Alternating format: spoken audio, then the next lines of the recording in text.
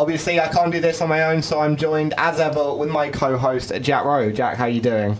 I'm good, thanks. I was watching at the pub at the weekend, and it was a pretty good race, so I'm looking forward to today. Yes. I mean, it was an alright race, I'd say. No, I think it was a good race. Oh, I okay. think it was a good race. We'll get into it. But of course, we're also joined by Chinmay. How are you doing, Chinmay? Yeah, I'm good, thanks. Well, yeah, I mean, Turkish Grand Prix, there were some good bits, there were some not so good bits, but it's definitely a race with a lot of talking points. Yeah, and I mean, we'll basically jump into it straight away. So I'll run through the finishing order quickly. So we had Bottas taking his first win of the season with Verstappen and Perez in second and third. Leclerc in a very good fourth. Hamilton climbing from 11th to 5th. Gasly, Norris and Sainz in 6th, 7th and 8th. Sainz climbing from, I think it was 19th on the starting grid. Stroll and Ocon rounding out the top 10, with Ocon being the first driver, I think, since 1997 to do a whole race on one set of tyres. Then, just out of the points, we had Giovinazzi, Raikkonen, Ricciardo, Tsunoda, Russell, Alonso, Latifi, Vettel, Mick Schumacher and Nikita Mazepin. So, we may as well start with the person in first. I think it's you've got to talk about him. It's Valtteri Bottas. Like, he seems to be blowing very hot and cold at the moment. Wouldn't you agree? Yeah, I mean, good for him that he's got the victory. I think I don't know. People have started to warm to him since. Well, I don't think started, like, immediately warmed to him once he announced he was going to leave Mercedes. And yeah, since that point, he's had he has blown hot and cold. We saw in Sochi that weird thing. We would kind of like semi-defend against Verstappen, but not really. And then yeah, this weekend he's just been on a rampage. So yeah, I don't know what to make of him. Yeah, so we've had Zandvoort, Sochi, Italy, and now Turkey since he announced he was moving, right?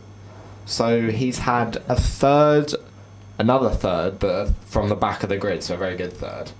A fifth, but a fairly lucky fifth, so I guess that cancels out. Yeah, he wouldn't have been fifth if it weren't for the rain right at the end, would he? Yeah, and then obviously he's returned to the top step of the podium. I mean, did you think Bottas was going to win at the start of the weekend? Maybe after we knew Hamilton was going to be taking a 10-place grid penalty, did you think that Bottas was going to be the one that would sort of like take the place at the top step for the Mercedes?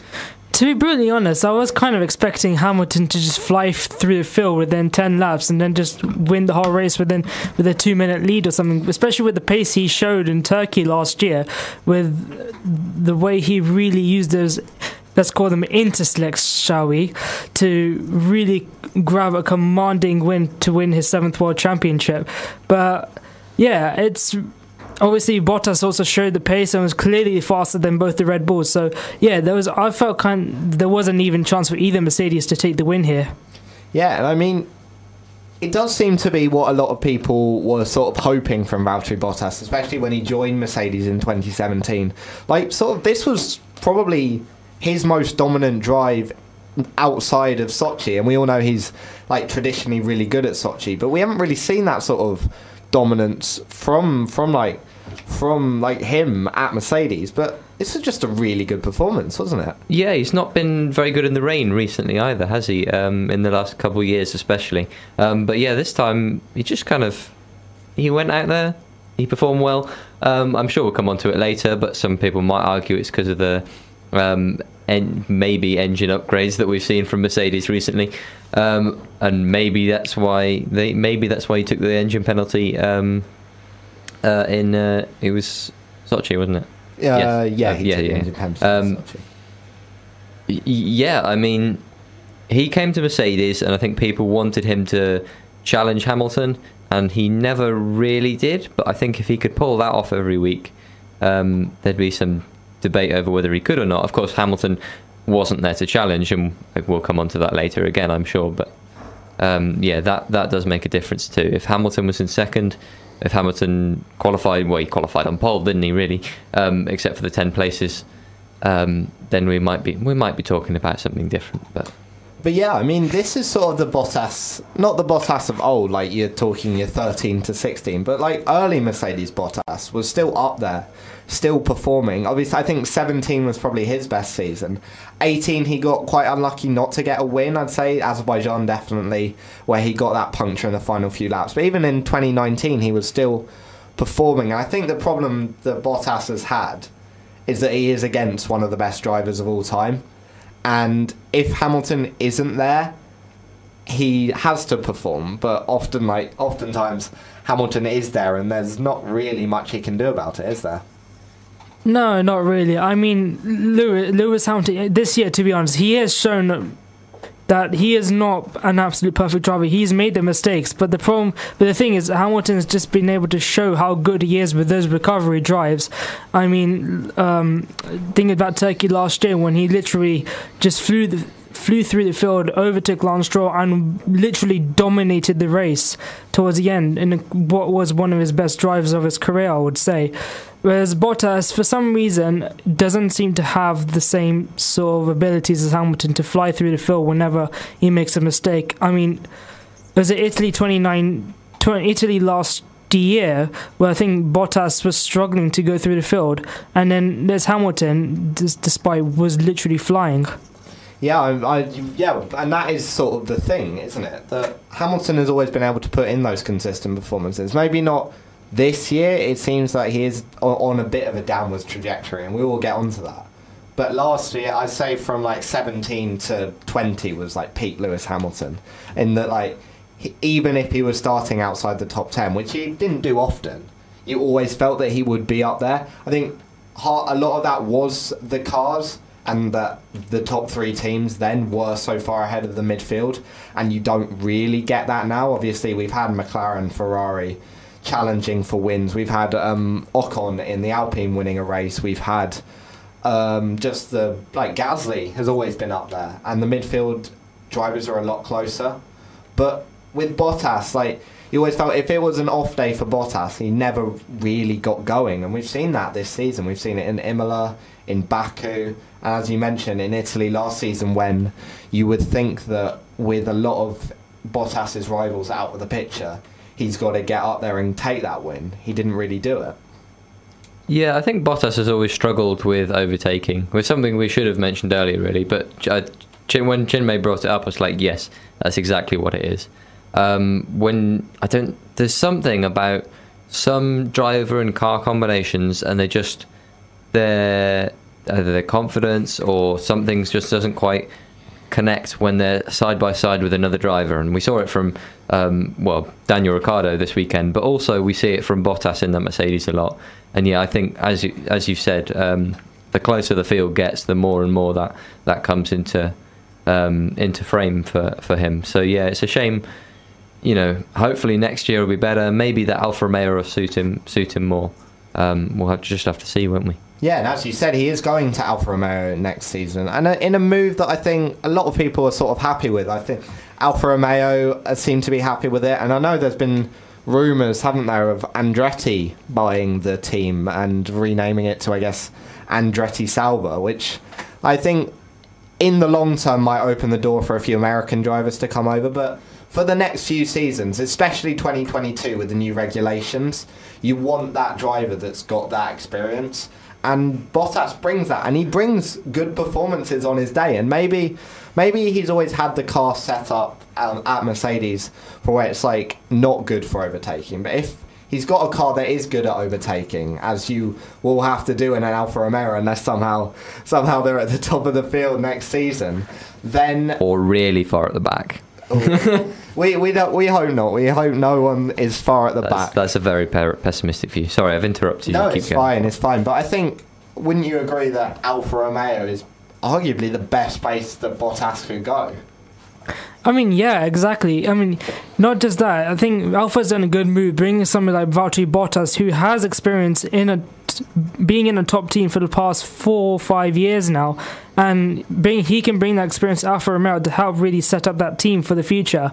And then not just that, especially with the high rumours of either Oscar Piastri or even Guan Yu, or more likely Guan Yu Zhou at the moment coming to the team, Bottas can really act as a really good mentor for that new driver to develop themselves as a fully fledged racing driver for Formula One. Yeah, that's a good point, because obviously the Alfa Romeo second seat is the final one that doesn't appear to be looking to be filled into next season. I mean, there's Guan Yu Zhou, Oscar Piastri. There's like, do they keep Giovinazzi and wait for Pourchaire in 2023? I think there's lots of different options, and it's good that they've got that one constant in that Bottas can come in, can steady the team, especially if they're going through ownership changes as well.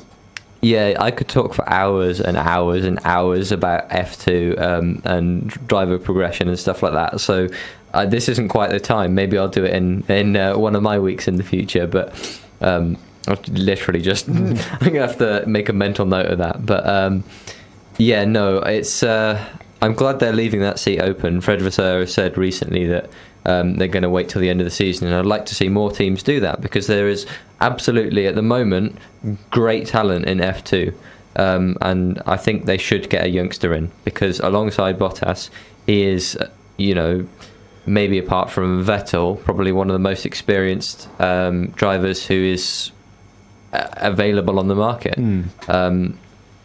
Yeah, you said earlier whether Alfa Romeo is the ideal team. I'd say a midfield team.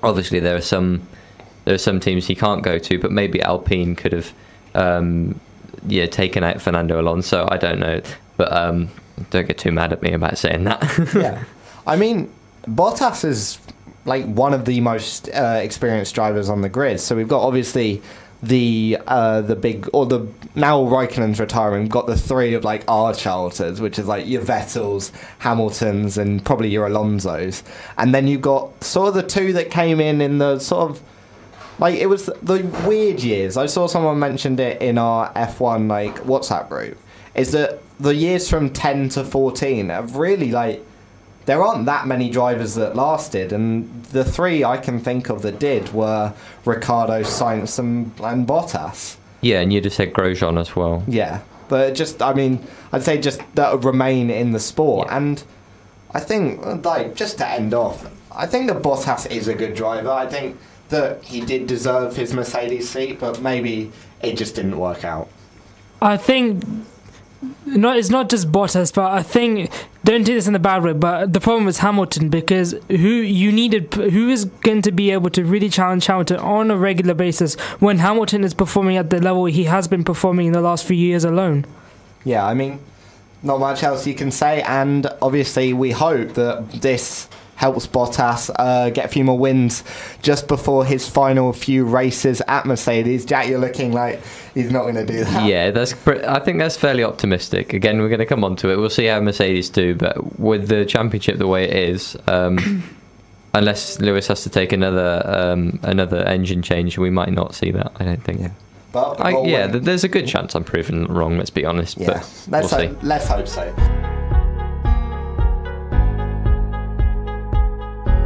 Welcome back to the Warwick F1 show. I mean, so we always want rain, and we've had a lot of it this year, to be fair. I can't think of a season that we've had for a long time. What, this is the fourth wet race? Imola, Russia, Turkey, Spa, technically. Is there any others? I know, we'll run out of airtime if we keep thinking about it. But even then, this is the fourth wet race that we've had this season, and that's a lot of wet I races. definitely count Spa. Spa was wet enough to count. I think it's not about whether that was wet. I think it's about whether that was a race. But we had another wet race here at Turkey, like we did last year. But this one didn't really deliver. I mean, why do you think that was? What do you mean it didn't deliver? On the rain or the racing quality? Because that one of those is very much up for debate. So I would say that when you get a wet race, you're expecting the race to be like upper echelon. You're talking like your best. Like the best races of most seasons are normally wet.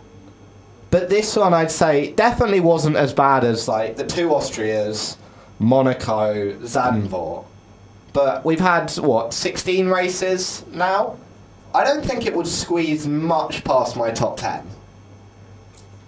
I don't agree with you. I really like that kind of race, because you sit there and you're like, why aren't they pitting? Why aren't they doing this? Why aren't they doing that? I like the strategy part of it. So you might as well come to Chinmay, because I'm just going to sit out this part of the conversation if you keep bad mouthing. Yeah. Okay, I will come to you, Chinmay. So obviously, as I've said, I think this race was solid, like 10th, 9th for the season, and what we'll do at the end of the season is go through like what we thought were some of the best and worst races. But would you say this one was? Like, I mean, Jack, where are you putting it? Like, top 5? Something like No, it wasn't like a banger, but I would put it, 5th or 6th, I think. Okay. 5th or 6th? It might have been the pub atmosphere. It might have been that, we go with your friends at Warwick F1 Society, no plugs happening, and you're there. But no, I did enjoy it. And there were plenty of moments to talk about, right? I think also it's a championship battle. Yeah. Maybe if that's I don't know, Perez coming through the pack from 11th to 5th, then it's not quite so exciting. Yeah. But, okay. Maybe with the context, I'm being a bit harsh, but I mean, Chinmay, give us your thoughts. I mean, yeah, I completely agree with Jack. With like these sort of conditions, yes, it didn't dry out, but it kind of added like a lot of tension. Like, why is no one pitting? It's like, or how long are the tires going to last? Because we've never really been in this sort of position where people were using the intermediates as slick tires. I mean, we did see this last year in Turkey as well, but like we never really seen this properly for the whole race itself, where people were literally using into slicks or slick to mediates, so however you like to call it. I would like to say whoever made up slick to mediate should be fired. It's into slicks. It's only into slicks. And I've heard slinters, so that's... Slinters just sounds painful, but I guess actually what we'll do is provide a bit of context. So Turkey last year had just been resurfaced, and when a track gets resurfaced, you've got all your oils and your moistures coming from like the tarmac being laid, and they're still coming out of the circuit.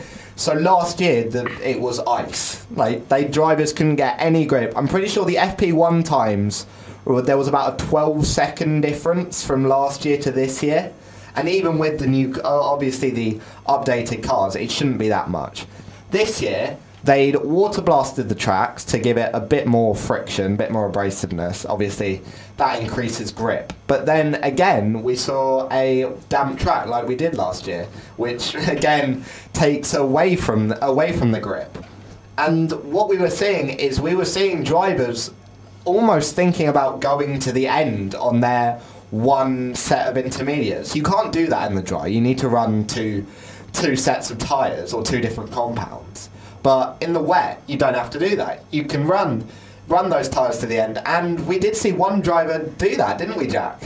We did. Esteban Ocon, absolutely hats off to the man. That was a mental job. Have you seen the state of his tyres afterwards? Oh, yeah. Whoa, terrifying. He did hit the cliff right at the end. Maybe that wasn't the best strategy call, but I mean, the cojones on that man to keep going with that single set of tyres for 52 laps, or I think it was 58 laps. 50, yeah, sorry. That's fine. Yeah, Encyclopedia F1, etc., etc. Yeah, no, I do watch the races, I promise. I was there. He's hats off to him. But yeah, I mean, so he did hit the cliff right at the end. I think he lost something like 52 seconds to Carlos Sainz in the final 14 laps. So it's not a great strategy. And obviously we'll come on to some other drivers who felt that they could have done the zero stop. But I mean, first time we've seen a zero stop in our lifetimes. The last time was 1997 Monaco, Mika Salo taking the last points of Tyrrell. I didn't know. I hope you've looked that up. No, I didn't know that before. It's because I mean it's one of those stats. You're like, we've never seen a zero stop. We've seen some drivers red flagged, change tyres. I think Lance Stroll, that was technically what he did last season in Italy, and I know quite a few drivers did that in Brazil 2016, but it's not something that we see. You don't see a driver just not pit at all. Yeah, I mean, especially with the typical design that Pirelli does to these tyres to make them deliberately last half a race distance, probably at most. I mean, yeah, it's just really astonishing to see Esteban Ocon really push those tyres to the absolute limits. Yeah, and another thing that we saw was that it just wasn't drying either. I think that was the track surface, but another driver that had or pit stop like just drama of his own was Sebastian Vettel, who I think we all took a double take when we saw him come into the pits and put on the medium tyre about, I think it was 40 laps in.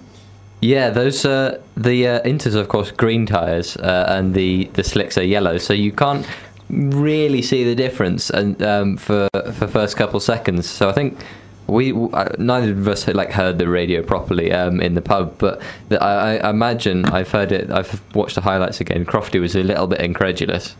I think we all were, because the chat wasn't dry enough, and I think if it had worked, obviously it would have been a masterstroke. Yeah, but it wasn't. It was so far away from working. It was insane. You needed dry line. I think most people knew by whenever it was, he was in the 30s of laps, or maybe even lap 40 or something. Most people knew by that stage it just wasn't drying at all. It wasn't going to dry. So, yeah, it's way closer to the end of stupid than it was to the end of brave, I think. And I mean, Chinmay, why don't you clarify what happened to Vettel on his one lap on the medium tyres? Can I call it Spinola, even though he's still in a Ferrari? I don't think did he spin? Or was it just a lot of drifting off at every single corner? He did on the pit entry, didn't he? Yeah, he did spin on pit entry, but yeah, at least he didn't manage to crash into anybody or cause a lot of havoc on the track. So at least it didn't do anything that disastrous with the tyres. Yeah, and I mean, I think what we're getting at here is that there wasn't enough grip and he pitted instantly afterwards. But I mean, was it why do you think it wasn't drying? Was it drizzle? Was it the track surface? Obviously we sort of had it last year as well. It wasn't raining but it wasn't drying, and maybe it's just a new track surface, a bit of drizzle coming in, or maybe something else.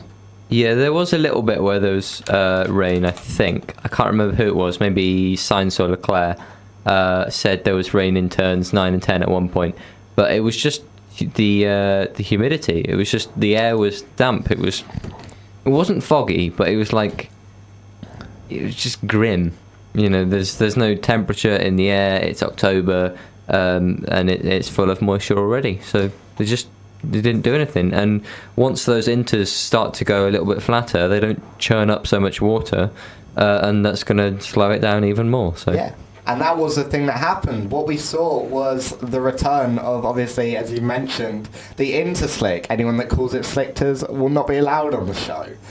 But yeah, the interslick returned, and you were seeing a lot of tyres coming off, and they were just slicks in the middle, and then a bit of inter on the outside. And it's incredibly impressive that the drivers can go around the track in or on tyres like that, especially after what we've seen with Lando Norris last race, how difficult it is to drive on slick tyres in the wet. It's incredibly impressive what they were doing, going 40, 50 laps on those tyres that were slicks in the middle.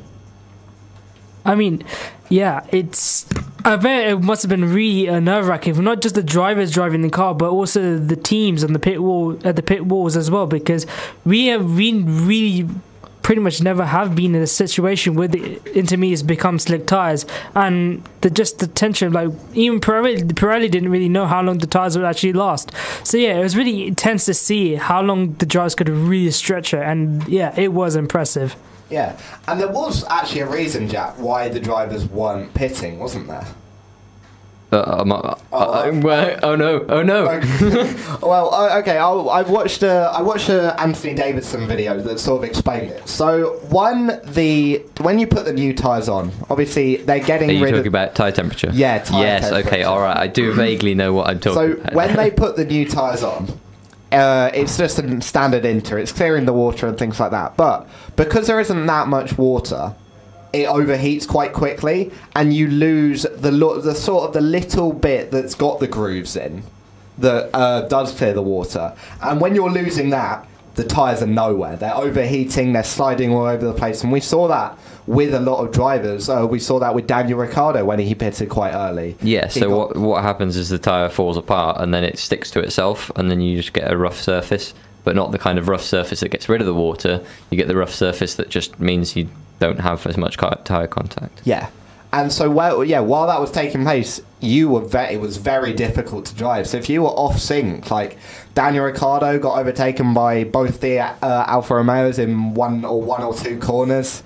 Hamilton, we'll come on to him later, looked like he was going to get Leclerc, but then dropped back into the clutches of Gasly and Norris. And I mean, it was, again, we say how like 2020 Turkey was a unique race. I'd say this was one of the most unique races as well. Yeah, it was. Like, say, we've never seen these conditions before. The mist and the fog just adding to that really damp line. It's just really, really bizarre to watching the conditions unfold during the race. Yeah, and I mean, it's a shame we're not coming back here. But we'll go for another song, and when we come back, we'll talk about, I guess, the driver that had the most action during the race, and possibly the one that's had the most fallout after the race, that being Lewis Hamilton.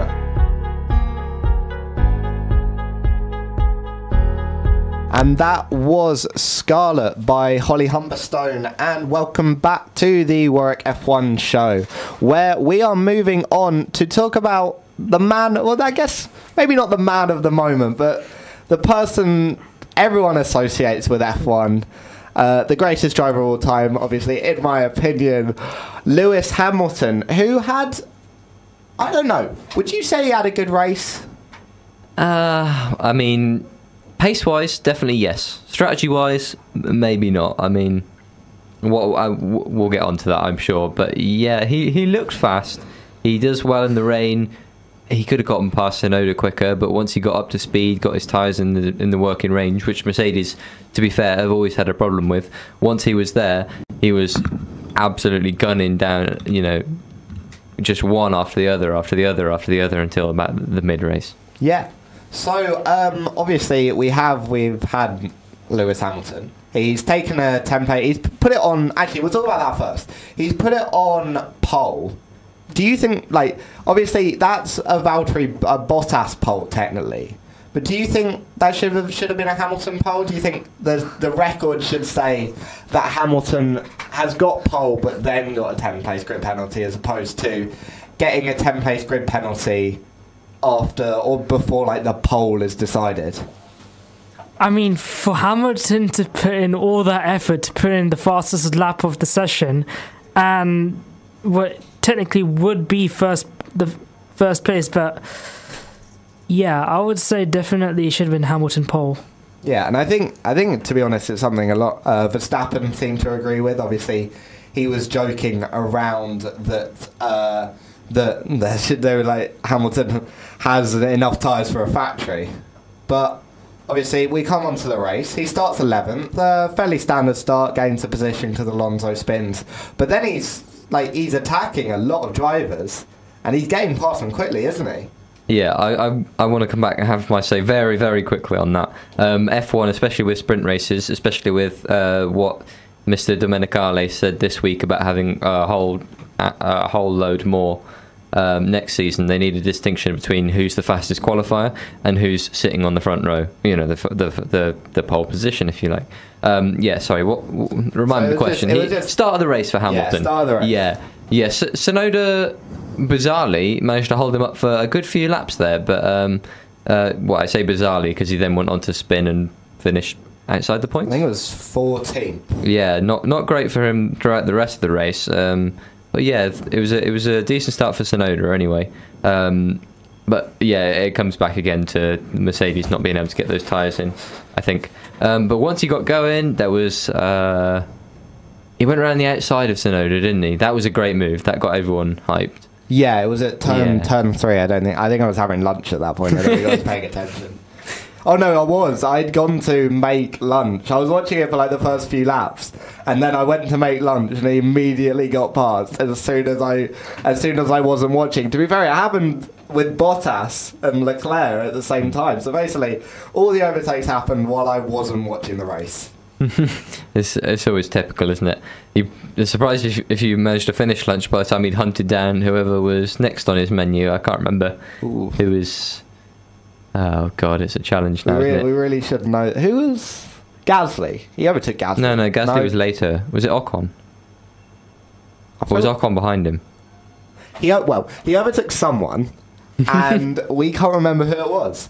But anyway, so he gets up to 5th. He's behind, obviously, Bottas in 1st, Verstappen and Leclerc in 2nd and 3rd, and then Perez in 4th. And he has the best battle of the race with Perez. I mean, we haven't really seen that from Sergio Perez, who had a good start to the season, but really hasn't performed over the last few races.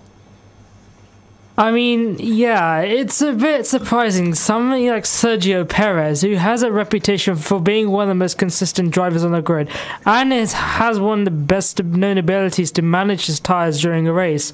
Yeah, it's pretty surprising that he hasn't really, like Gasly and Albon before him, to really bring that the second Red Bull close to Verstappen throughout most of the season. Yeah, I mean...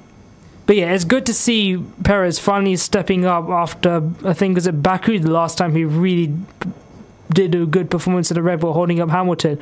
And then that few corners at the end of lap 34 was just epic to watch. Just seeing them both go side by side, and that's when once...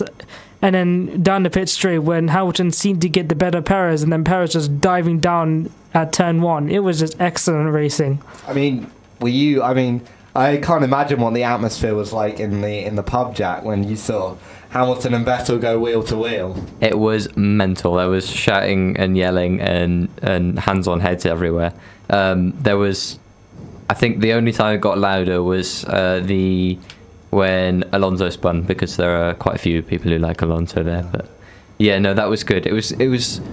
You don't often find that kind of like at that point in the race. Maybe you see that in the last few laps or you know at the pit stops, but 2/3 of the way through the race, that doesn't normally happen, does it? Yeah, and I mean, I think I said this last week. I said that the last sector at Turkey was it's very good, that if you do go in side by side, you are going to get that, and I was proved right. So I'm very, very happy about that. But it was almost the thing that cost Hamilton, I guess, a chance, maybe not a chance at a podium, but maybe a chance at getting up there and maybe guaranteeing that podium instead of having to do what he ended up doing. Yeah, no, I'd say a chance at podium. Yeah, definitely. I've got not got anything to add to that, really. Perez was absolutely phenomenal into that first corner, because he was a full car lengths behind, wasn't he? It wasn't that Perez defended his position. It's that he lost it and then stuck it back down the inside again. And against Hamilton, who's a master in the wet, absolutely well done. Massive well done for Sergio.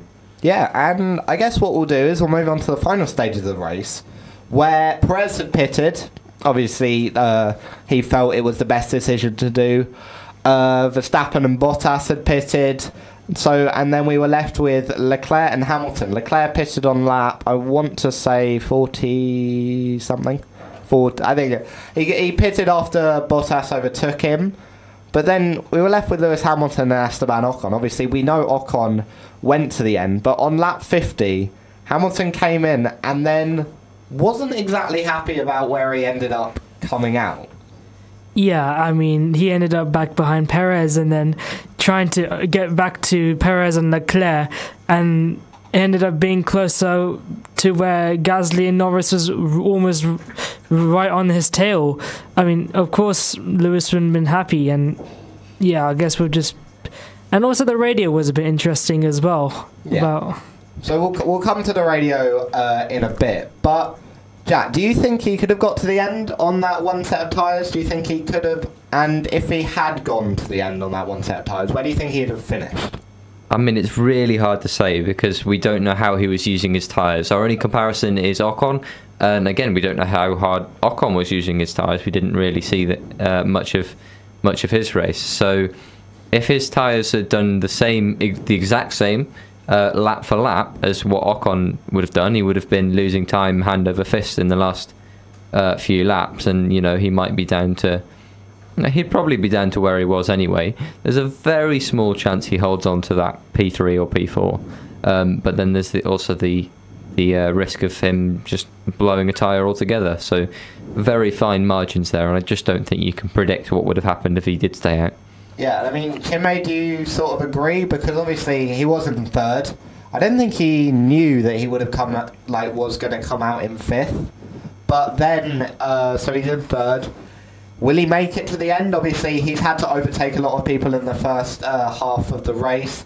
But then he's always been good at conserving his tyres. So do you think that Hamilton maybe would have been able to make it to the end without the sort of time loss that we saw from Ocon?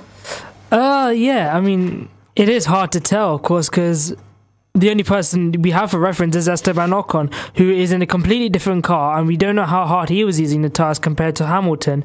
And also, we did see the tyres were actually falling off the cliff right towards the end, because Leclerc, with this fresher set of inters, was closing to Hamilton probably about a second lap, so would have been, even with Hamilton, and managed to keep his tyres going until the end of the race. Last couple of laps, he would have had to battle with Leclerc, who would have had much better pace because of that fresher intermediates. Yeah, I mean, it would have been quite an exciting thing to see. But then, obviously, Mercedes pit may be the correct decision, maybe not.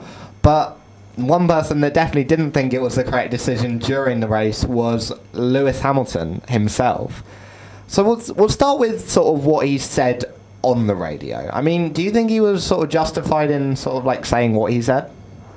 I mean, what are we referring to specifically? So just like his general comments, well, yeah, it's in the race. You don't like losing positions, and I think it's we watch it on telly. The commentators have their say on strategy. The drivers have their say on strategy. We have say on strategy. But we just don't have the information that the teams do, and generally we're not as good as it, I think. And yeah, so he should have pitted. What lap did they try and call him in? 41, 42? Yeah, I think it was early 40s. Yeah, it was just after Perez pitted, wasn't it? So yeah, he should have listened to that, and if he didn't do that, then he's got to accept responsibility for that, or say, now the strategy is in my hands. And again, I was in the pub, didn't hear it. I don't know if it was his call to come in eventually or not. No, sorry. You just I thought I was getting signals. I mean, what I think, it seemed weird because he seemed sort of okay with coming in at that point, but then what sort of happened is that he came out in fifth and then got really angry. It just makes me think he didn't know he was going to come out in fifth in the race. But, I mean, obviously there's the adrenaline going on. But after the race, he didn't have to, everyone was blowing, the messages up. Everyone's I'd say that there was a lot of criticism of Hamilton for how he, spoke on the radio. And do you think that's justified or fair? The thing is, I think we should also, be familiar with the fact that Formula 1 drivers, they've been under tremendous stress and they're running under loads of adrenaline after 58 laps of what is very cautious driving, and a lot of tense nerves, fatigue, and then on top of that, this is in the spur of the moment as well. So you can't really blame Hamilton for saying something that potentially may get him criticised, because at the end of the day, they're human. We don't know what the emotions they're going through, and yeah, it's just they're not in a fully conscious mindset because they've literally been under 2 hours of constant 5G forces. It takes a toll on a driver.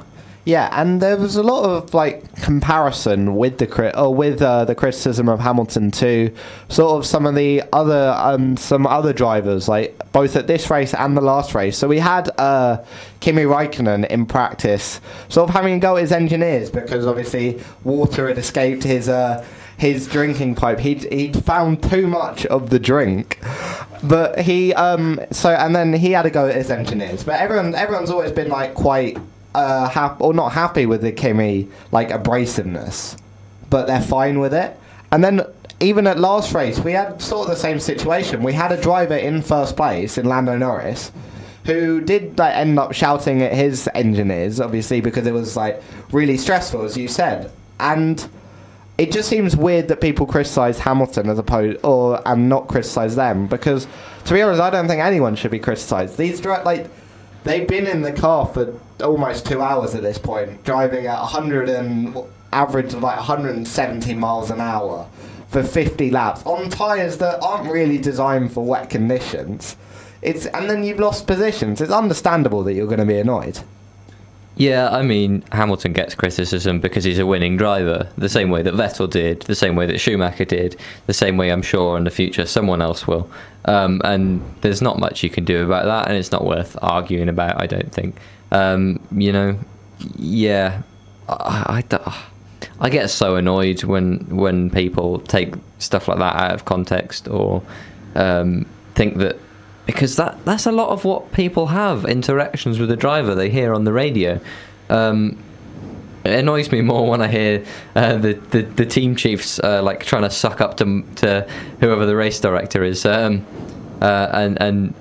yeah, I think we should focus on that instead. Like, go back to Silverstone and no. Yeah, Hamilton's a winning driver. He's everyone likes to root for the underdog, and he's very much the opposite of that. So he'll get more flack than anyone else. Yeah, and I was thinking about this before the show. Do you think we'll get to the point maybe where we don't get team radio? Because so team radio, it's a relatively new thing that's come in, obviously, because we've got the technology for it now. Occasionally we get some of the funny moments. We've had a lot of, I know I mentioned him before, but we had a lot of Kimi, leave me alone, I know what I'm doing, and things like that. But do we need it in a way?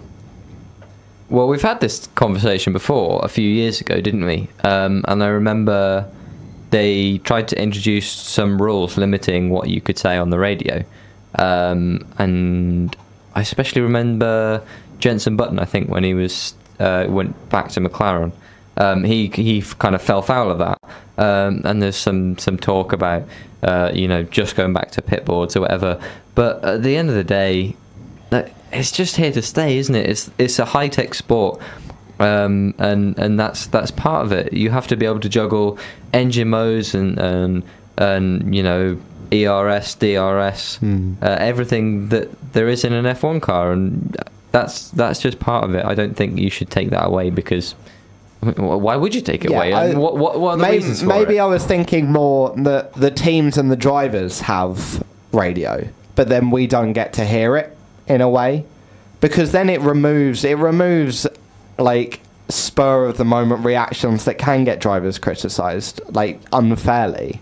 Yeah, but do you think Liberty Media want to do that? No, they won't. No. But I'm just saying, if we're getting it to the point where drivers are getting criticised for what they're saying at 170 miles an hour in the heat of battle, they've just lost 2 positions in wet, it's probably cold, it's difficult to drive, and they're getting judged and criticised on that.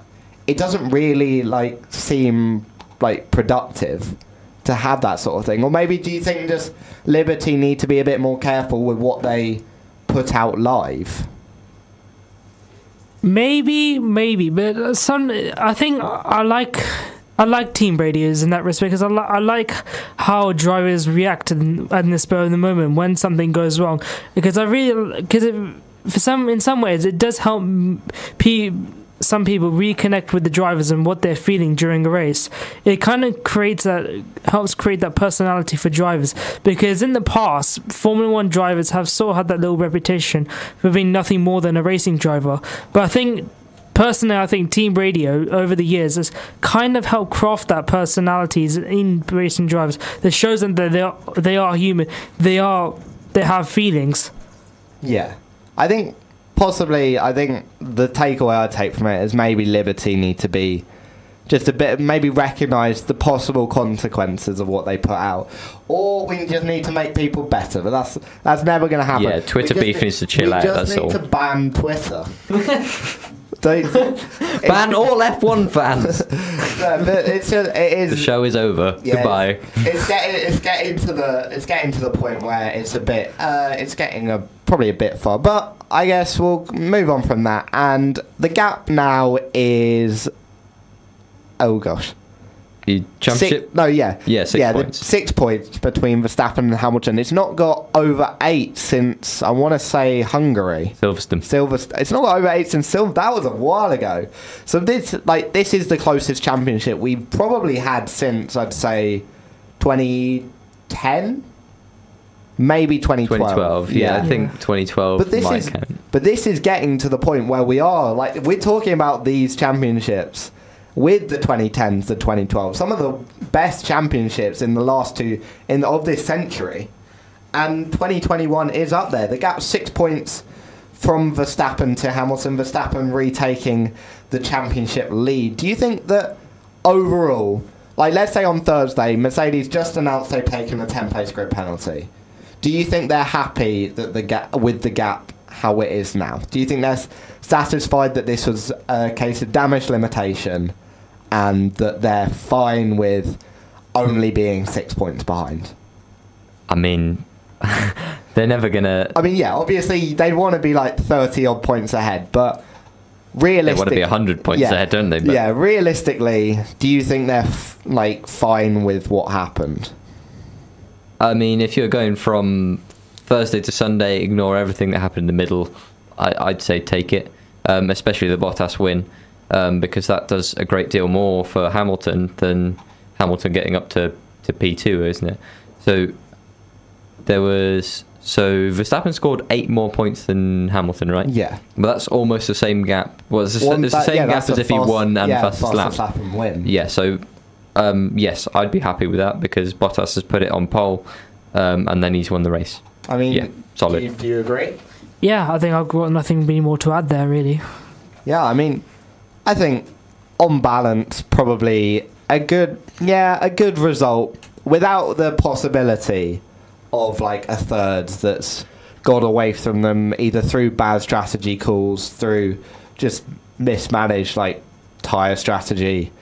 I think 6 points after a 10-place grid penalty is something that Mercedes are happy with. But we will come back after the break and we will talk about just more of a team's championship and especially Mercedes and Red Bull and whether Christian Horner is right to say that he's surprised that Mercedes have just got so much quicker. But back to the sport and back to the two teams at the top of the sport, Mercedes and Red Bull, and what Christian Horner said after the race. So he said that he found it, I think it was surprising at how much pace Mercedes had gained over the last few races. So we've had over the last few races, we've had Italy, we've had Russia, and now we've had Turkey. And I would say that at each of the races, Mercedes were looking a bit more dominant than they had originally have. But do you think that Horner was right to say, or right to, and I quote, express his surprise at the gains he thinks Mercedes have made with their engine performance?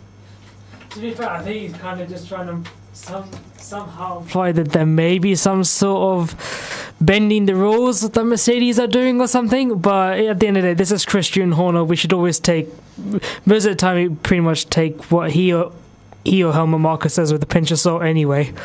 Yeah, I mean, we have, so obviously over the last few races, each of the top 3 drivers, or if we're taking the top 4 to be the Red Bulls and the Mercedes, 3 of the top 4 have taken new engines. We've had Bottas at Italy, and then again at Russia.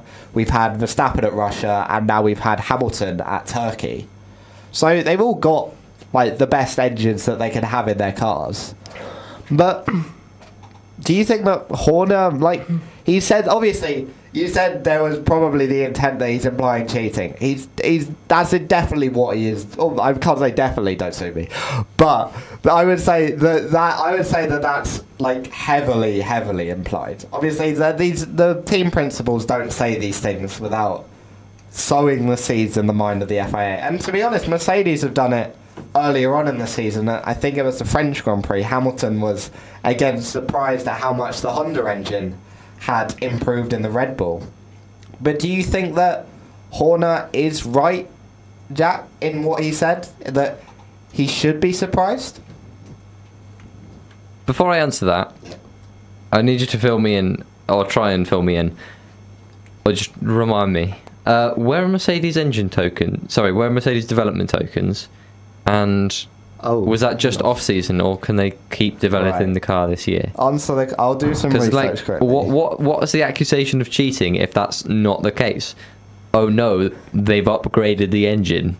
I mean, that's the same with what Ferrari have done, right? There's no need to declare that this engine is slightly more tuned than the last, is there? According to the BBC Sport article that I definitely didn't use as all of my research for this segment, under Formula One's rules, the title rivals are not allowed to improve the power of their engines in season. Which, hang on, I swear Ferrari have just done that. Yeah, but their development tokens must have gone on the engine, surely. Oh, because they only had 2 places they could change it. I'm reading. Right, I'm not. Okay, so does that seem right to you? Oh, I swear the engine power units, they're actually separate from the tokens, and the tokens are meant to do with the main structural elements of the car. The power units are a bit separate.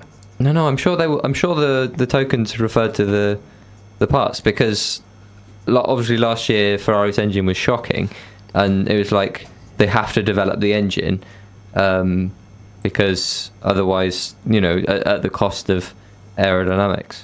Maybe it's certain parts. So obviously we've got the overall power unit, and maybe it's the ICE they can't upgrade, and then or like the internal combustion engine, and then you've got the MGUH, MGUK, and things like that might be able to be upgraded. We probably should know this, but Mercedes have sort of come back and said that it's because they were managing reliability.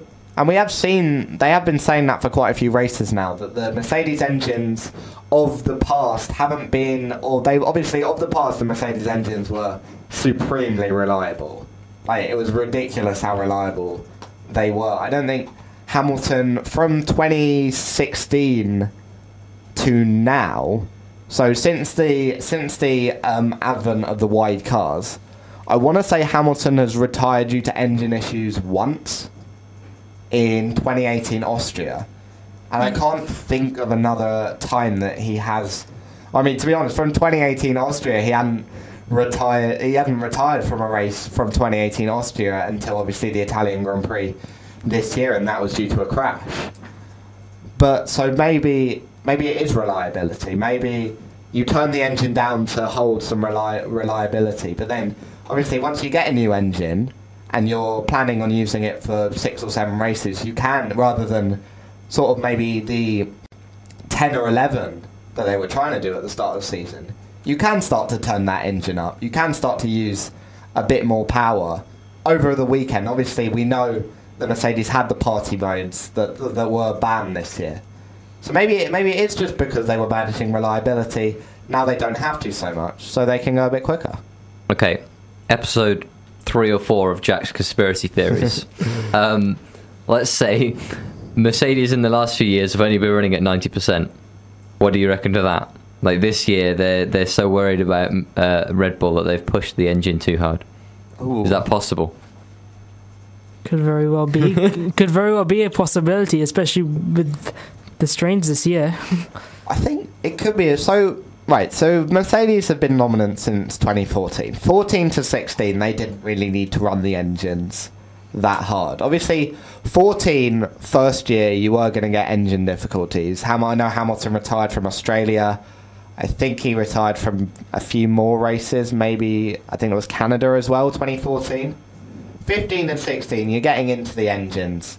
I think they were very reliable those years. Obviously, we had the infamous Malaysia 2016 and when the engine blew up and probably cost Hamilton the championship. 17 to 19. It is possible that they could have been running at 90%. Obviously, those titles were sort of wrapped up quite early on, despite the fact that when we remember to them, or when we look back on them, they were really close for the first half of the season. But then obviously 17, it was a combination of reliability in Singapore. 18 almost ended a bit earlier because of obviously Vettel in Germany. I think there was a few other instances. 19 again ended a bit early because Ferrari, or people clocked onto the fact Ferrari were definitely not cheating, but we all think they were. And then 20, they were in a league of their own, so they don't have to run the engines anywhere near the max capacity. I think it is a possibility, but I do, even if they're running at, let's say, 80% capacity, to try and squeeze those two engines to go the entire season so they don't have to take a grid penalty. Now they can run at maybe 90%, because whereas when they would have running at 80%, you have to go, and we're trying to do two engines, they have to do 10 races, or 11 and 11. Now they've got it'd be 7 races that Hamilton would run his engine for. So that's four less races. So they can afford to maybe turn it up a bit. And to be honest, with this title being as close as it is, maybe that is the thing that have pushed them over the line in terms of gaining an upper hand on Red Bull. Yeah, it could very well be what you just said about Mercedes turning up their engines and stuff. But yeah, I think Mercedes' reliability issues, did spring from last year itself, because last year Abu Dhabi, they did actually have to turn the engines down for reliability issues. That was part of the reason why Max Verstappen absolutely dominated that race as well. Partly Hamilton had just recovered from COVID-19 as well.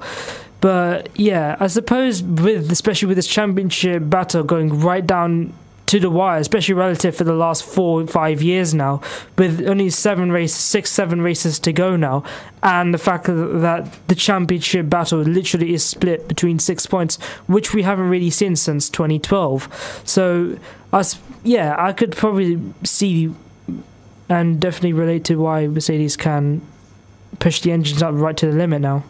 I'm going to have to get more creative with my conspiracy theories, aren't I? Next week, Nikita Mazepin and his father are the same person. No, but realistically, if I try and bring it a little bit back to earth, Mercedes have probably got the best engine on the grid, right? They're nodding. Yeah. They agree. And the last 3 tracks have been pretty good top speed tracks, right? Well, yeah. Again. And we don't have the information that Red Bull have on speed traps and everything. So, and frankly, even if we did, what would we say? The speed trap in Monza is in a completely different place to where it will be in Sochi and again elsewhere. So all we've got really is Red Bull's word for it. And that's not likely to be too reliable, is it? You mentioned there. Obviously, we've had Monza, the temple of speed. I think that you sort of need a quick engine, and we saw McLaren up there taking that 1-2. We had Sochi, where Mercedes have won every race since the hybrid era. They've done that at one other track, Suzuka. So that's another track that Mercedes have always dominated at. And it's again another track that we saw a Mercedes engine car do really well at in Lando Norris. And then we come to Turkey, which I guess obviously no one really knows how it should have gone, because now it's probably going to be off the calendar. 2020 wasn't very representative, and then obviously we had this year, so it is a possibility. But I think the only way you can know it is by being part of the teams, isn't it? Well, yeah, and somehow being privy to what the other teams think as well. You know, Mercedes got some information about the Red Bull strengths and weaknesses, but they're not going to have all of it. So we're going to have to see if they can capitalise on what they do know. Where are we going next for the show, Will? So I don't want to spoil things. We're going to. So yeah, what we'll do is we'll talk about some other performances, and then we will come on to the US Grand Prix review, where we look at whether. I mean, that's another track that Mercedes should be good at. So we look at whether perhaps they'll continue their, or what Red Bull think is their run of strong engine performance.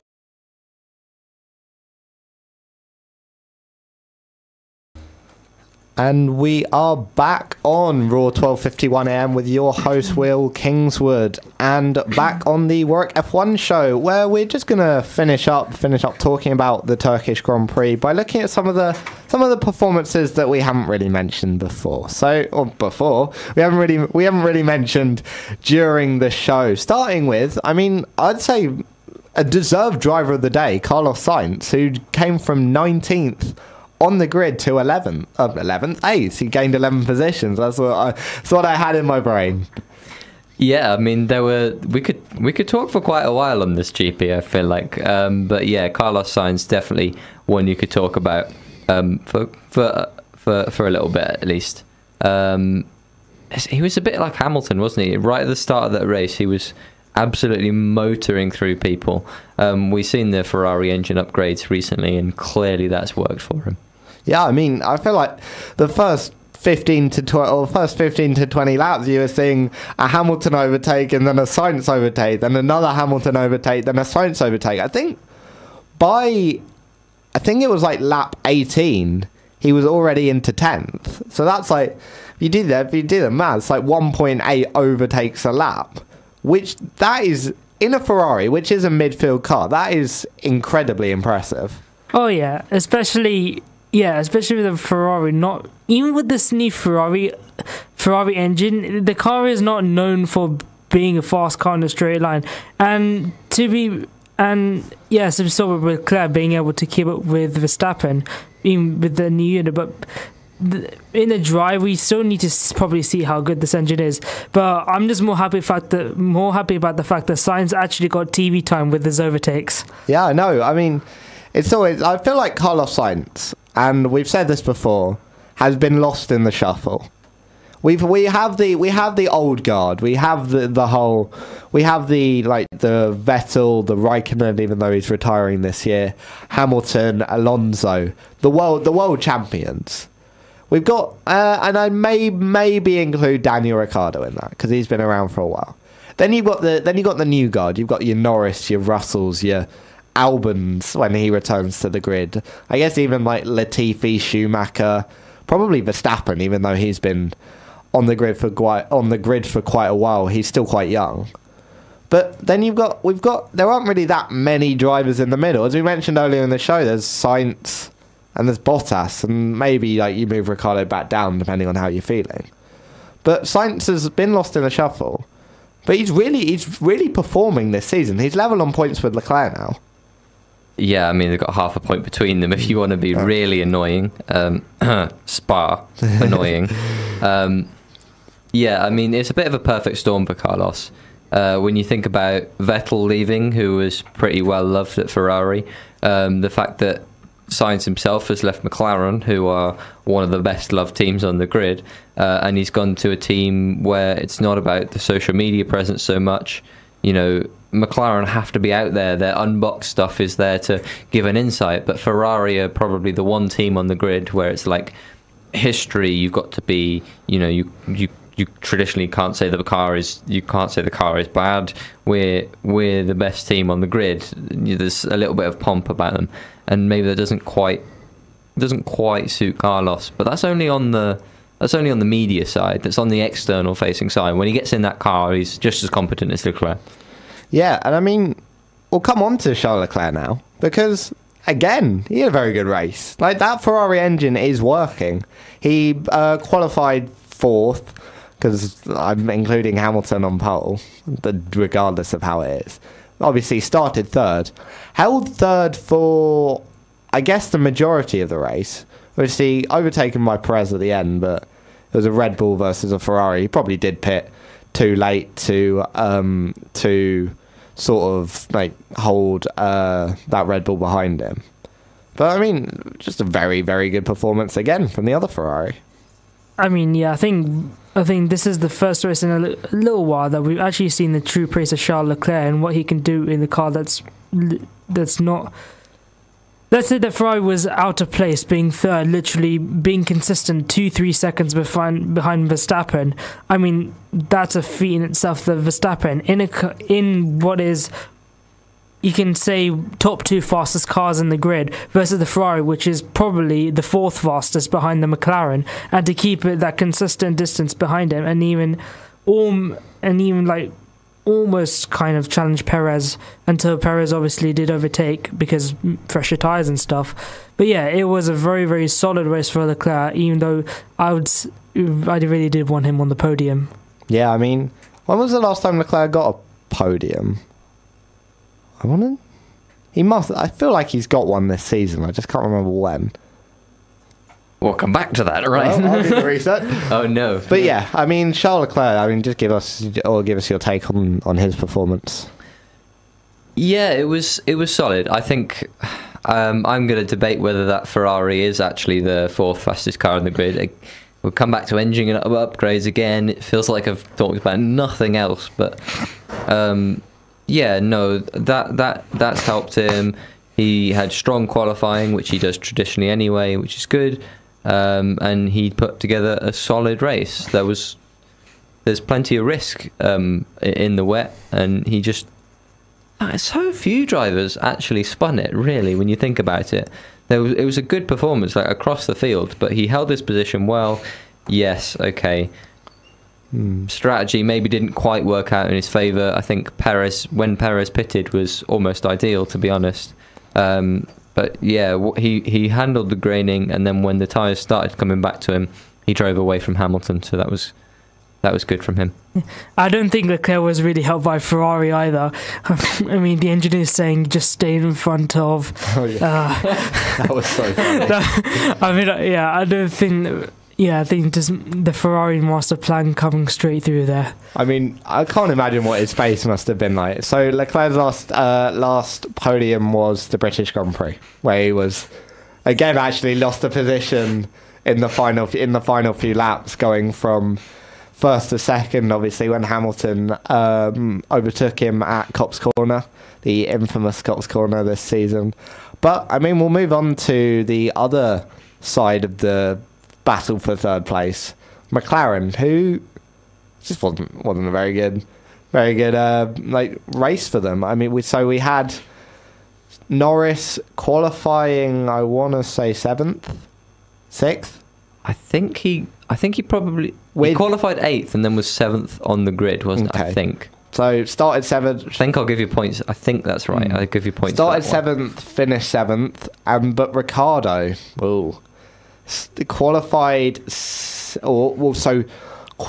16th, so knocked out in Q1, took an engine penalty, and then just unlike Sainz, who was just scything his way through the field, I think Ricciardo got stuck in 15th or so. He was sat behind Russell for God knows how long, wasn't he?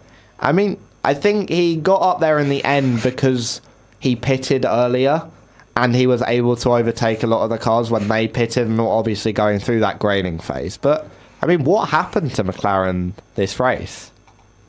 Yeah, I mean, you can say it's an overcut, but he pitted so far in front of everyone else that you could barely call it that. It wasn't that they were going through the graining phase, it's just that they'd been driving slightly slower tyres for a while. Yeah, no, it was terrible for Ricciardo. I think Norris did the best with what he had. It's just, I guess it's not a good track for them. I'm not really sure where McLaren is strong and where they are not. Do not seem to line up with the other top speed car on the grid, at the top of the grid, which is Mercedes. So I'm just a little confused. So they've said that. Well, I think Crofty said in the commentary that McLaren say that they're bad at a lot at tracks with a lot of medium speed corners, which, thinking of the tracks they were good at, sort of makes sense.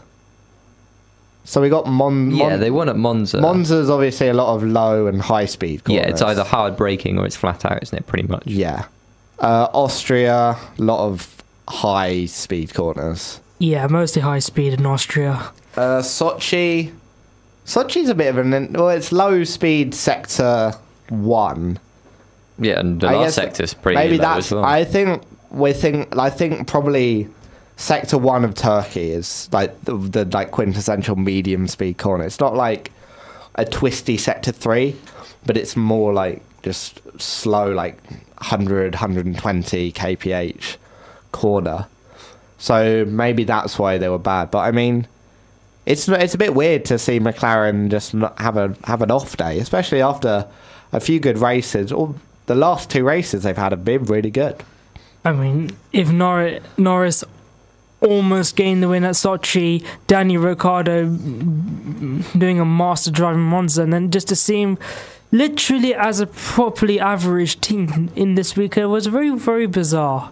Yeah, I mean, there's not really much else to say. They just had a bit of an off day and sort of allowed Ferrari to come back into the constructors' battle. But we'll talk about one more incident, unless my 2 guests here can think of any more, and that is the Turn 1 incident between Gasly and Alonso. We're right the way back to the start. For which, we'll start at the start, or we'll finish at the start. Sorry. So Gasly, going into Turn 1, got Perez on the inside, sort of has to drift out wide, tags Alonso, spins him, and gets a 5-second penalty. Fair? What do you think? I think I've expressed my opinions on penalties in the FIA before, but I'll go for do you want the full lowdown on my opinions? Have we got time for it? Yeah, we've got All right, time. here we go then. I'll warm up. Essentially, the FIA have taken the position that the penalty doesn't depend on the consequences, except for the fact they haven't taken that decision at all, because we saw later on Sainz hit Vettel in an incident that was very much his fault, but because neither of them were affected, there was no penalty given. So, in that situation, if they judged that Gasly was at fault, then they did the right thing in giving a 5-second penalty, but they should remain consistent. So Sainz should have received a 5-second penalty. Maybe Hamilton at Copse should receive a 5-second penalty.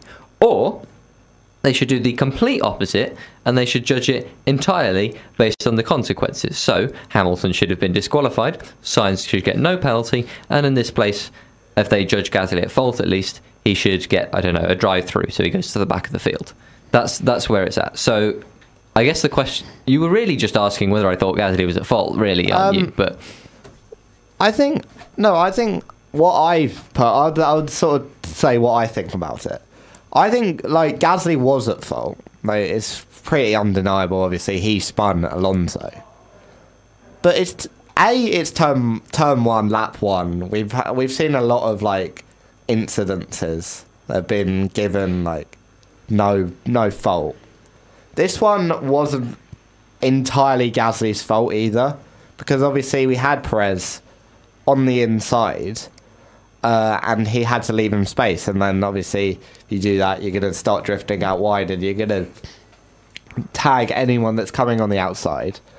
But then what we saw later on in the lap, Alonso just punting Mick Schumacher, and he got the same penalty for it.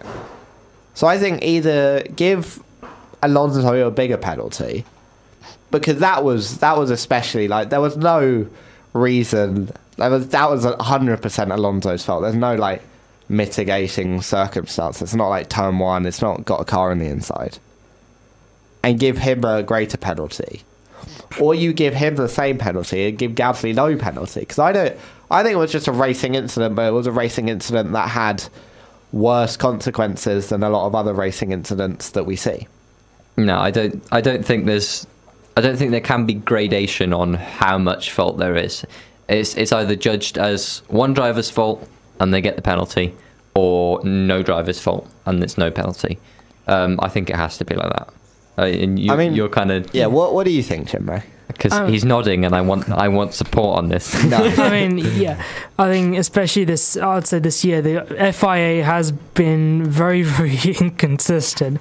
I mean, they give the same penalty to Gasly. Like we talked earlier, he was almost sandwiched with Perez and Alonso, and yeah, it was Gasly's fault that he did tag Alonso, but there's not too much room for Gasly to move around. Whereas we saw Alonso punting Mick, and that was 100% Alonso's fault. He 100% deserved a penalty. And then, if to be fair, if the FIA was going to give penalty to Gasly and Alonso, theoretically they should have also given a penalty for Sainz, because he also did clip into Vettel, and it wasn't exactly the cleanest of overtakes as well. Yeah, I think the problem is it's very hard to eliminate consequences, because although the Sainz Vettel one was clumsy, like realistically, it didn't make a difference. And I know they're trying to say that it won't make a difference, but it's almost like there's two different types of incident. It's like there's incidents where like both drivers emerge unscathed. It was a bit clumsy, we banged the wheels a bit. And then you got incidents where like one driver ends up in a bad situation, and those incidents have like varying degrees of severity. So you go from Alonso spins out, immediately gets going and drops to the back of the field, but he's like right behind the back of the field, to probably ending up to Hamilton, Verstappen spinning off at 180 miles an hour at Cops Corner. If I can make this a little bit more philosophical, which is a weird thing to say in an F1 podcast, but I think it depends on what you think the penalties are there for. Is it there for like recompense or like revenge? Or is it there to dissuade the drivers? In which case, you should say that Sainz should be dissuaded from driving over the curb, losing control of his car and careening into the Aston Martin, right? Yeah. Even though it didn't wipe out Vettel. Yeah, in my mind, that's how it should work. Maybe 10 seconds penalty for Hamilton because it's a high-speed corner and you want to dissuade him more from creating that situation because it's a high-speed corner. But it shouldn't be because of the consequences of that. Maybe he should have received 10 seconds because he did the same thing to Leclerc at Silverstone. Yeah. You know, or you can just, you know, I don't like the way the FIA goes on about it. Again, I'm going to shut up now because I could be still going until next week's show. This could be another one of your shows where we talk penalties. Like, just think. I've got two ideas now. Let's go. Yeah, just think of the 2021 penalties, and we look at like which ones we think are the harshest, the fairest, the most lenient. But I mean, Chinmay, do you want to add anything else? I mean, is this a fine line? Is that you got the safety of the drivers, but then on top of that, you won the close racing, you've won the action. That's what Formula One is all about at the end of the day. Yeah, I mean, come on, where's your headcanon penalties? What would you if you didn't right, know yeah. what if you didn't actually? So we'll do the three incidents. All so right. We'll do right. What is your penalty for Gasly and Alonso and Schumacher, and then Sainz and Vettel? So, Chinmay, I'll come to you first. Actually, we'll do it one. So, Gasly and Alonso, what is everyone giving as a penalty? So, Jack? 5 seconds. 5 seconds? 5 seconds. Personally, I think a racing incident. But that's our opinions. So then, Alonso and Schumacher later on in lap 1. 5 seconds. 5, maybe 10 if I'm being too harsh, but I think that one's a clear cut 5. I think very obvious. And then finally Sainz and Vettel. 5 seconds. Probably just Sainz giving the position back to Vettel. I hadn't thought of that. Right. That is good. I'd still give 5 seconds, but I think, actually, that is an idea they could bring in more. If it's not a fair overtake, like if it's a bumping wheels, it's a bit clumsy. Give the position back, because it you do lose time and things like that. yeah, from a fairness standpoint, you're probably right. I'm not sure if it would make for better racing. Do you want a job at the FIA? I don't mind.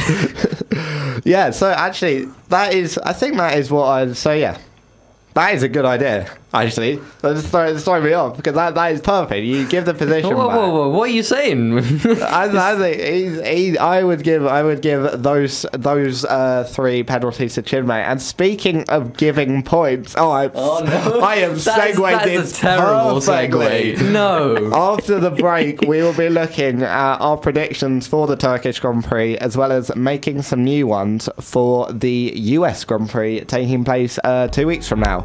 But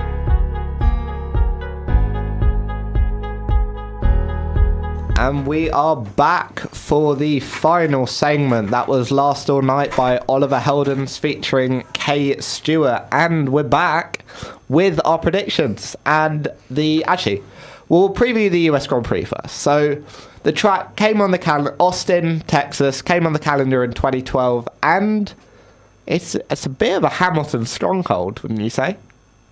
Oh yeah, I mean, to be honest, it's been off the track. It was off the calendar last year, and that's just like that's enough for it to go completely out of my brain. So yeah, I mean, honestly, 2019 felt like 7 years ago now. Yeah, I've had to look it up. How's your memory, Chinmay? All I remember was Valtteri Bottas just doing that really good overtake on Hamilton. He was like to his radio guy, like, no more talking until he overtook Hamilton. That's all I pretty much remember from it, to be honest. And Lando Norris with his moving up and down, side to side like a roller coaster. Do you remember the memes? I remember the memes from it. Yeah. I'm just trying to find that wasn't the winners. Hang on. 2019 was Bottas, wasn't it? Yeah, it was Bottas. Yeah. So I will read out the winners quickly. So came on to Austin, comes onto the calendar in 2012. Hamilton wins that year. Vettel taking one of his 9 consecutive wins at the end of the season in 2013. Then 14 to 17, all Lewis Hamilton. All Hamilton victories. 2018, Kimi Räikkönen taking his final win after, about 113 races, I think, since 2013 Australia or something. And then, obviously, as you said, Valtteri Bottas winning the race in 2019. So, I mean, 5 wins for Hamilton, and then 1 each for Vettel, Räikkönen and Bottas. And realistically, 2 of them aren't going to win it unless the race is especially crazy. So don't do Bottas dirty like that. He might win. That implies he's like, okay, now who out of Vettel and Raikkonen is going to win? I know, I've dug myself a hole here, haven't I? Yeah. Raikkonen. So, but since 2014, all Mercedes except for obviously the Raikkonen victory in 2018. And we'll talk about the track quickly. It's a good track. One of Tilke's better ones. Brilliant turn 1. Like, that turn 1 is iconic. Oh yeah, I love it. Straight uphill, boom, left-hander. It's just odd, isn't it? Yeah, but straight it up. really stands out. It's one of those turn 1s that's almost better to start second in, because it's not that the run is short, it's that because it's uphill you can brake like a lot later, and then the apex just opens up. I remember, I think Hamilton forcing Rosberg, it was, off the track in 2015, and Raikkonen getting Hamilton in 2018 to obviously go on and win. Then first sector, very like Silverstone-esque, like Maggots, Beckett's, that sort of thing. Like turn, I think 2, 3, 4, and 5. I want to say, yeah, something like that. And then obviously drop down onto the back straight, which almost a perfect length, really. Yeah, it's really, really long, good. It's not too massively long, but it's just long enough that it provides really good side-to-side action with a good overtake, and it definitely, the left-hander, it's definitely a good turn for an end of a straight. Yeah, and then we get into the final sector, a bit of a Tilke final sector, a bit twisty, obviously. We've got another turn 8, one of the turn 8 rip-offs that he always tried to do with, I don't know the corners, but you see it right at the end, and a notable moment, Verstappen trying to overtake Raikkonen up the inside, but essentially cutting the corner, so he had to give, I think he got a 5-second time penalty in the end, so lost that podium. But yeah, that's the end of the lap. one thing I do is I encourage everyone to look at what the IndyCar called track limits at that track.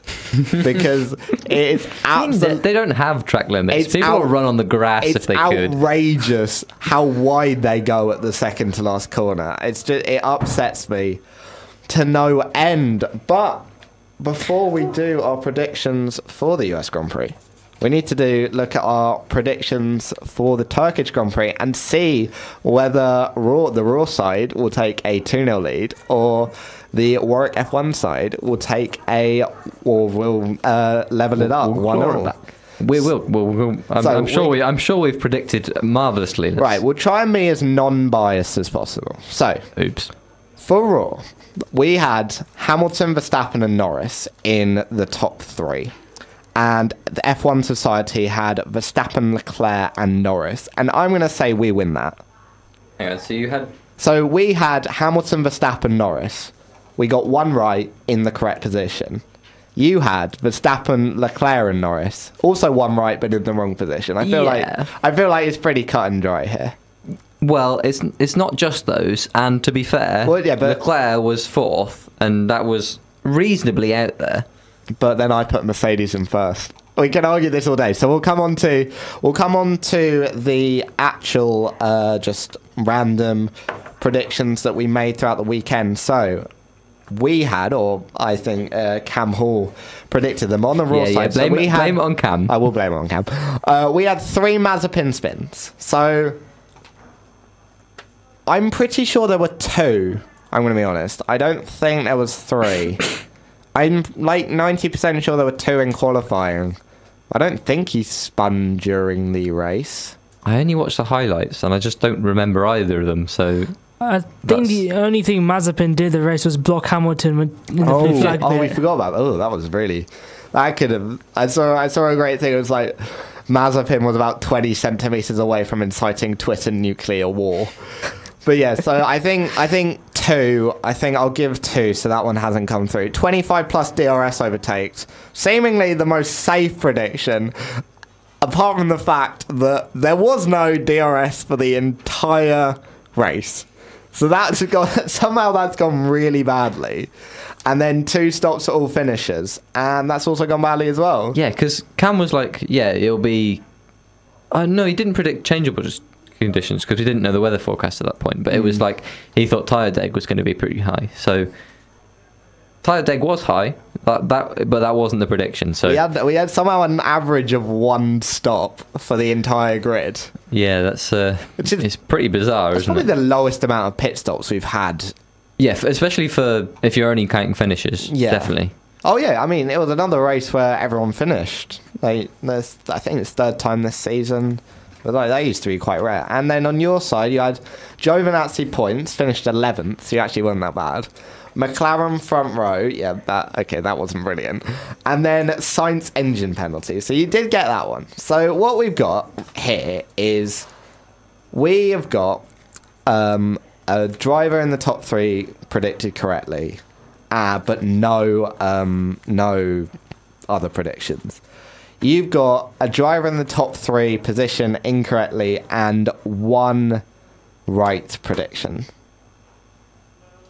What do you think? I don't think you have to get it like perfectly correct. I think we were close enough with Giovinazzi and close enough with Leclerc that... to be honest, I think I'll give it to you. I think the fact we were so wrong with the DRS overtakes that we said 25 plus, there were exactly 0. Mazepin spins was 1 off, but I guess that's still like 66% of what you need, and 2 stops for all finishers. Like 1. Yeah, realistically, there should have been. We need to have a different. We need to have a better voting system than this. We do. We will think of one. We need to. I almost think we need to give 1 point for a correct position and person. We'll come back. We've got to a quota. We'll come back, but I will concede defeat on this side, and the score is now 1-1 between Warwick F1 Society and Raw Sport on our joint podcast, and we will have to think of a prize/forfeit for the end of the season, which will be performed. But we'll come on to our predictions for the US Grand Prix. So I think I'll go first because I'm hosting and I can. So I went for a bit of a boring top three, but I do think it will be a bit more of a boring race. I can't wait for there to be a hurricane halfway through, because with how this season's going, it's going to happen. The track will get like transported to the Middle East somehow, I don't know. Yeah, so I've gone just a standard Hambot there. I think Mercedes, this could be one of their best tracks this season, and to be honest, we're probably due a fairly like standard dull race where Mercedes... Well, let's go back to 2014 to 16. But you think Bottas will beat Verstappen? I do. I think that new engine... He's on a high after a win as well. I know it's not World Porridge Day in 2 weeks' time, because that's it. Oh, stop with me. That seems to be his good omen. But then I've gone for... So I've obviously gone for Hambot there. Then I've gone for Ferrari to score more than McLaren. I think this could be another of the tracks that McLaren struggle on, especially with Sector 3, maybe. And obviously the Ferrari new engines. I've gone for a Hamilton Grand Slam, which is... Wow, okay. That's my bold one. That's a bold one, because, I mean, it could happen. It happens like once every 2 seasons on average or something like that. Hamilton's last Grand Slam was... might not have got one in 2020? Might have got... I don't know. I know in 2019 Abu Dhabi was definitely one of them, and I think it might be the last one. And then I've gone for a Schumacher Q2 appearance again. Okay. Because I think he can... I'd say Turkey's quite similar to the USA. If you think about track layout, it's fairly... It was rain, wasn't it? It's just... Oh, yeah. Do you think... I'm backing... Oh, no, I shouldn't have said that. I'm back... No, I'll back my predictions. I can't change it now. Well, we'll think something up. I'll back it. I think a Schumacher Q2. All right. Is it similar to France as well? France is a very good mix, isn't it? I know he can do it. Okay. So those are my predictions, and now I'll type these down. We'll come to your side. Remind me of your second one again. Hamilton Grand Slam. Oh yeah. What happened? So you're willing to bet like he's the last person in the top 5 or 6 that's going to pit? Oh no, I think he just qualifies on pole and then puts in a 20-second gap, and then realistically, he could be the last one to pit. The problem with Grand Slams these days is it's a lot more difficult to get them. Are you counting the fastest lap or not? Yeah, because that's a Grand Slam. Oh, okay, all right. That's why it's a lot more difficult to get Grand Slams these days, just because the fastest lap actually means something, and obviously people pit for it. But we'll come to your side now while I look for a last Hamilton Grand Slam.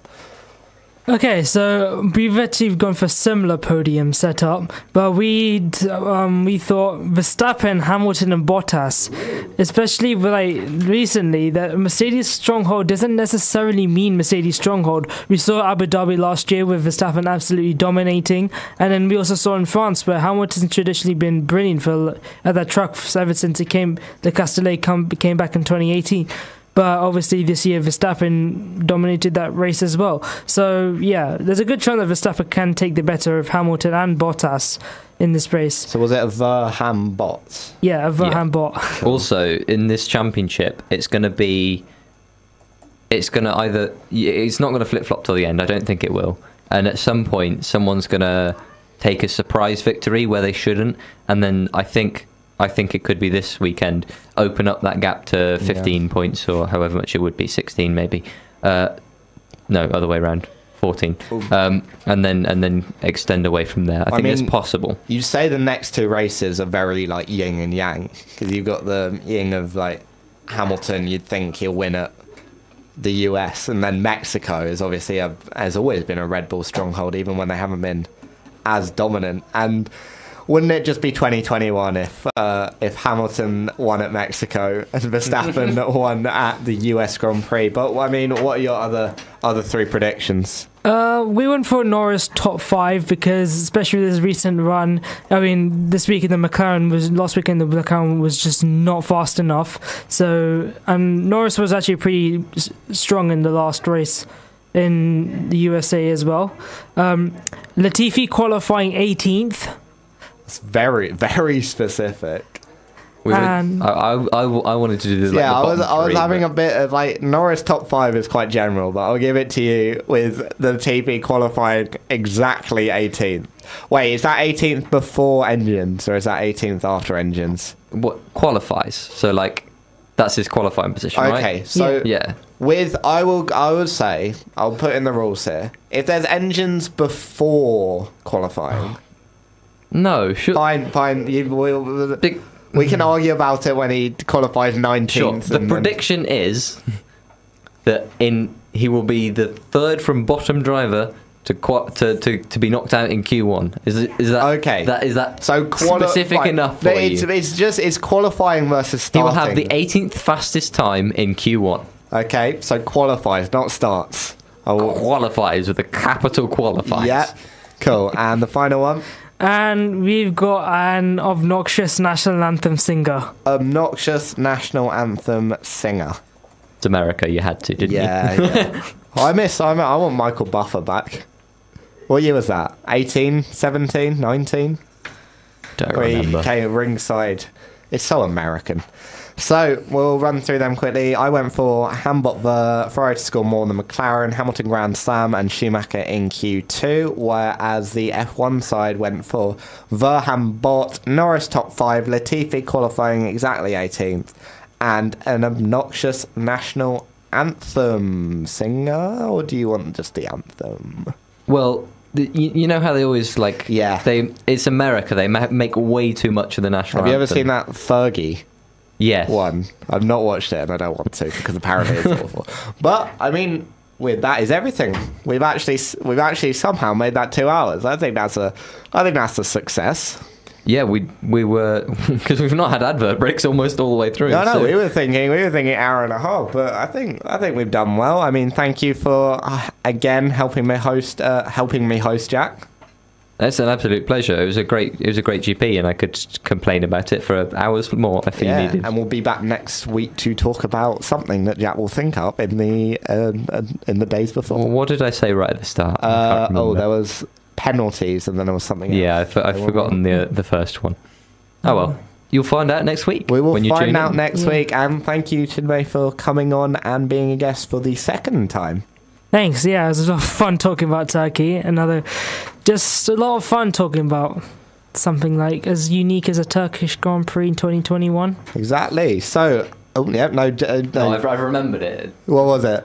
Next week we'll be talking about Formula 2 and Formula 3. Oh, that's a good one. Right, make sure to tune in for that. Obviously, next week F2 and F3 hosted by Jack, and then in 2 weeks' time the return of the US Grand Prix after a 2-year hiatus.